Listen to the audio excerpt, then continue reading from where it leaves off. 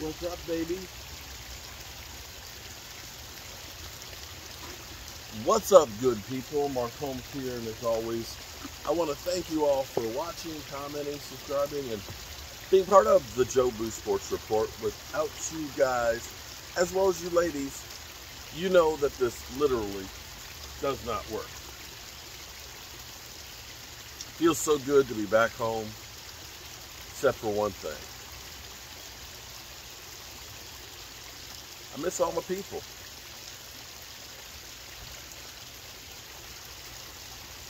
I miss having all of those people that came together. That was one hell of a ride, seriously. One hell of a ride, hanging with Randy and Corey and Brian, Mark Torres and Joyce, with his kids, with da-da-da, damn Gina, Michael.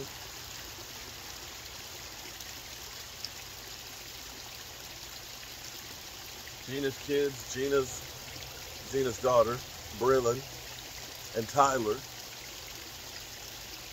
and all of the Morrisons and all of them, and Angela. That was a great thing. It's great to be home. But all the chaos and everything that was going on, and everybody being singularly focused on a goal that was impossible. Literally, I said a couple times, it's the fourth quarter. It's a 2-minute warning. We're down by 6. And we got to get a touchdown. We scored.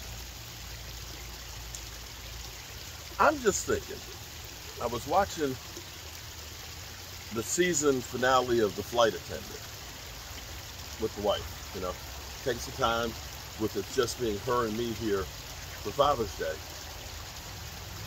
We had been watching the series and stuff and had missed the last episode, which has been weeks ago.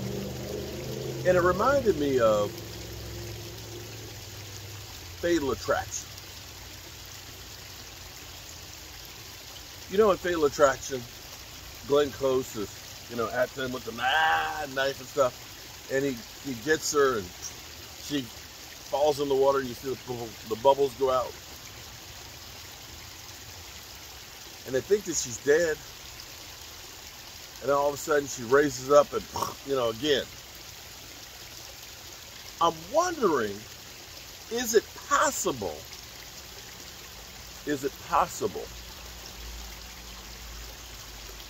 that the Cowboys, that's a silly season now. Don't shoot the messenger. This is silly season. We got 5 weeks of time before training camp opens up, and everybody's coming up with their all kinds of theories, players that should be traded before the trade deadline, or guys that people should get, signings that are out there. It's all speculate. It's all speculation. So let me speculate too, damn it. I can't speculate. I can't. Everybody else can, but I can't. Is that your take? Okay. I'm speculating.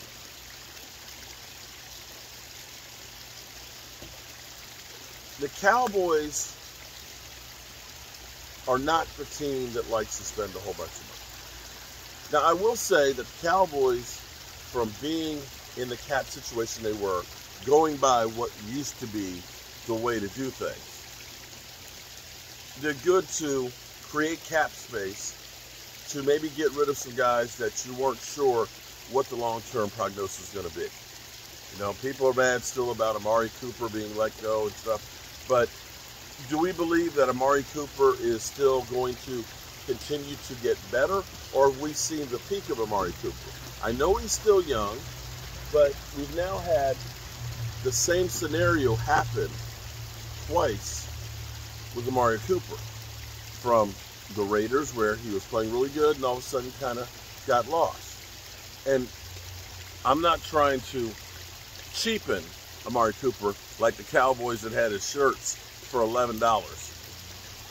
Yeah. You want an Amari Cooper shirt? They're $11 right now at the start.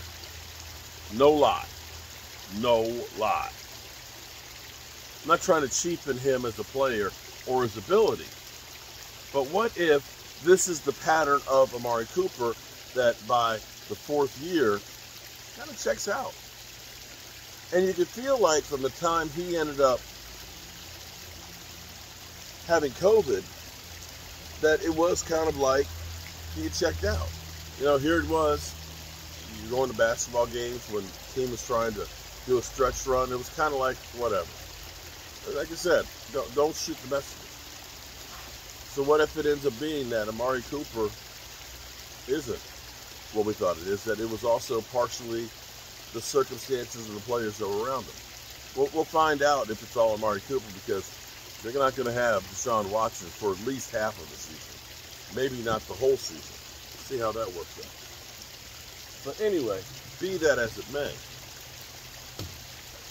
what if the Cowboys, who have saved this $23 million, who could potentially save some more with the Dalton Schultz thing?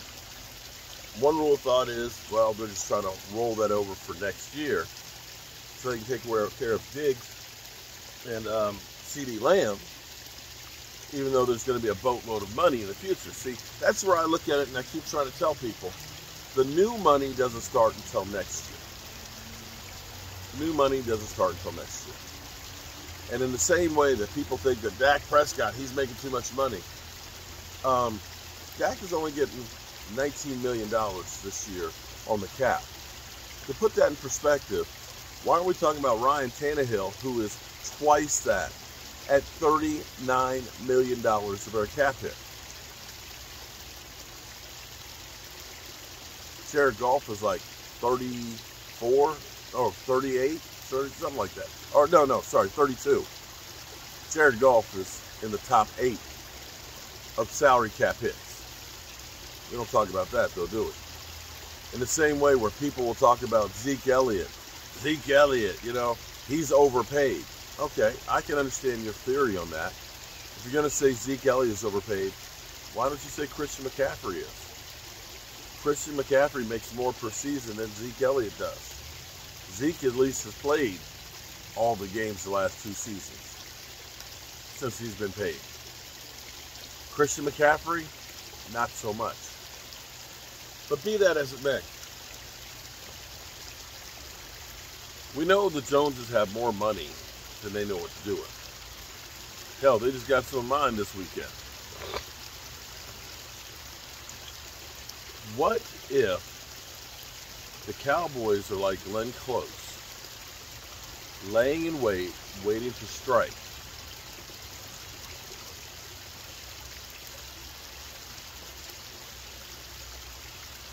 When you least expect it.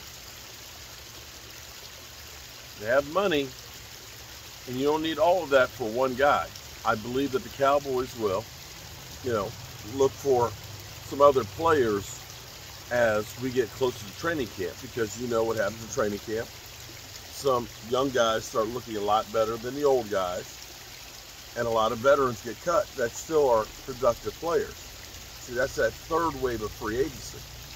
And then there are, of course, some of those players that are disgruntled that you decide, well, we can move them instead of paying them. Let's do that. So could the Cowboys be lying in wait, having their powder dry, having some cash,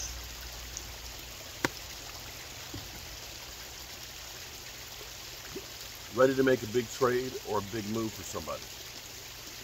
Contrary to what other people believe, I think the Cowboys are a lot better team than they are given credit for. Because I look at where we were last year this time. Now, it could end up being that the Cowboys' defense ends up regressing. That's possible. But to think of what they talked about with the Washington football team's defense going into last year, and what they talked about the Cowboys were a better defense than Washington. That's a fact. They didn't have all the all-star players and the number 1 draft picks and everything that Washington had. They didn't have the returning, rookie defensive player of the year or anything. Quite frankly, there weren't many pieces on that Dallas Cowboys defense that people looked at and said, I'd like to have that guy. Yet, they played great. And I think they'll be better from the fact that most of them ended the season healthy, like a D-Law who could actually work out and is not going to be on the pup list going into training camp. That we didn't have major injuries on it, and they've added some pieces with youth. You have some guys that had shortened seasons last year, like Neville Gallimore, who could have a breakout season. You have guys who are on notice that it's it. I got to do something with Tristan Hill. And you have Micah Parsons, who seems to be hungry as could be to take the step to the next level. So look at it from the standpoint of, we were hoping that we'd have a top 20 defense last year. We should have a top 10 defense again this year that could be playing even better. And as much as people will say, Amari Cooper, the Cowboys offense can't function without him. 865 yards is what we're talking about, guys, in production.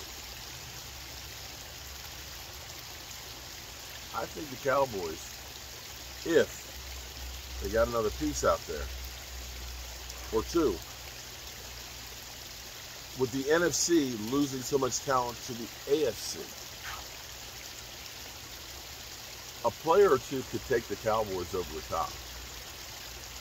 It could be that Charles Haley, that Deion Sanders guy that just puts you head and shoulders above everybody else. And could it be that the Cowboys are looking at signing an old guy to a big contract to eat that up? That they're looking for the right young piece that they'll be able to keep for a while. I don't know if that's DK Metcalf, because we know that the Seattle Seahawks are in a rebuilding mode. But it wouldn't surprise me. It wouldn't surprise me if they did make a big move like that.